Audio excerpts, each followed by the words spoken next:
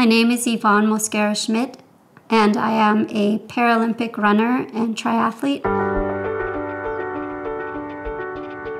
If I get a thought in my head, that is what I will work towards very diligently. I never once thought that I shouldn't be doing something because I couldn't see.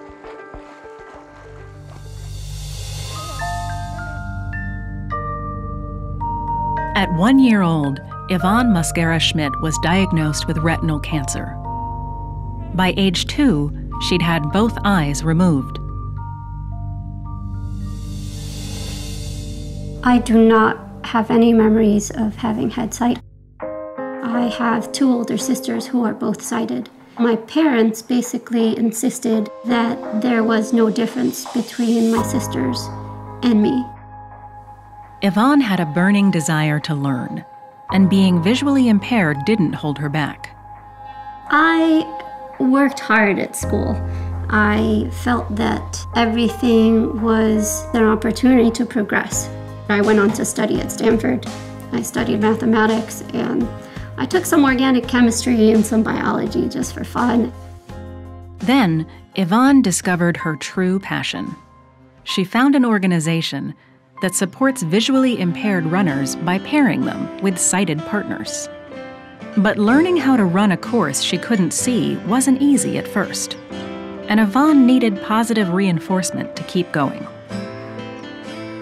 They'd say, if we run another mile, we'll get a hot chocolate today. Me being a chocoholic, that's the number one, treat you could put out there for me. Ivonne turned out to be an incredibly gifted distance runner, having won the women's visually impaired division of the Boston Marathon 3 times. Part of her success may be the unique process Ivonne and her husband John have developed for learning the intricacies of each race course. There is definitely mental preparation. I put together a mental map, a picture in my brain of the particular race course. John will sit with the maps and he will actually trace the maps with my finger so that I have all that information in my head. But running is not the only physical challenge Ivonne has taken on.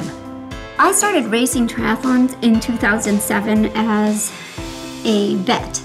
Someone had bet me that they didn't think I'd be able to finish an Olympic distance triathlon.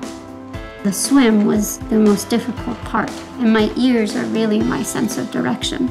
To block my ears out was really frightening. To get the task done is really just an ability to, push past those fears.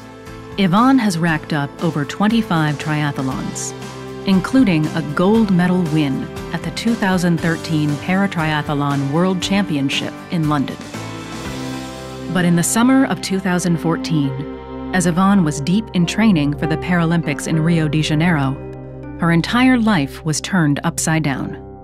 We went out to race London in April of last year, and I got to the halfway point and I could not finish the race.